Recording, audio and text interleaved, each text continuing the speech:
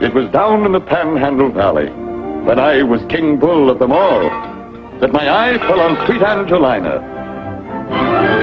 And I sounded my bold mating call.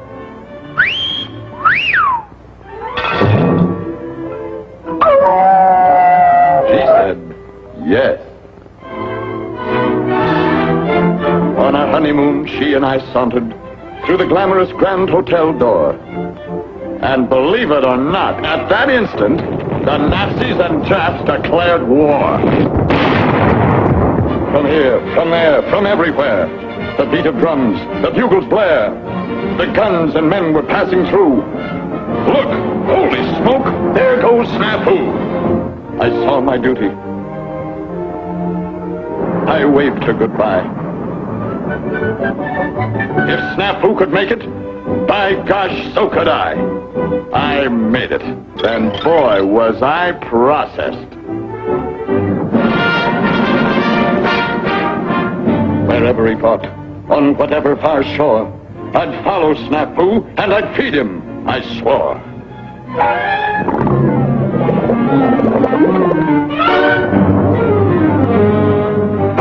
Damn the torpedoes, I cried to the crew.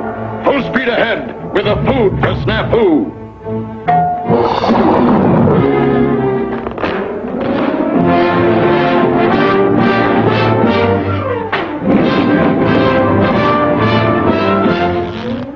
Snafu must eat. He cannot win unless he has his vitamin. Through ice and snow and sleet they crunch. They must get through with Snafu's lunch. I can't make it. I'm pooped. I'm all through.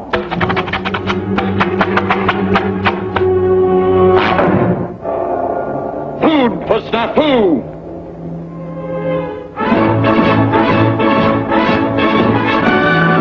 Through rain and mud and jungle heat, one only thought, let Snafu eat!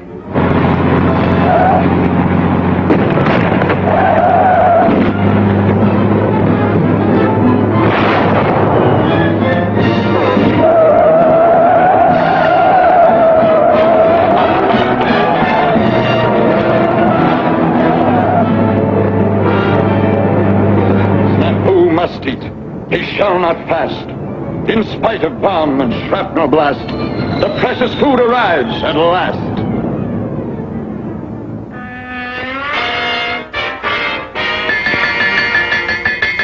Come and get it! More. Come on, give me a little more. Attaboy, you're a good guy. Come on, give me a little more. That's it. Come on, Logan. That's more like it.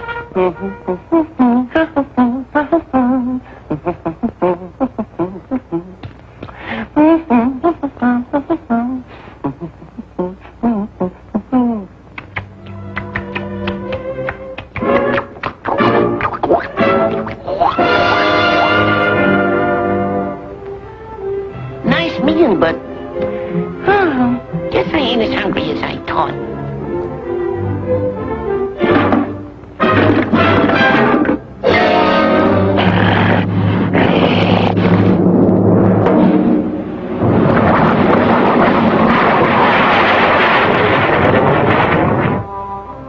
Yes, I joined up the first day of war, but now I'm regretting my haste.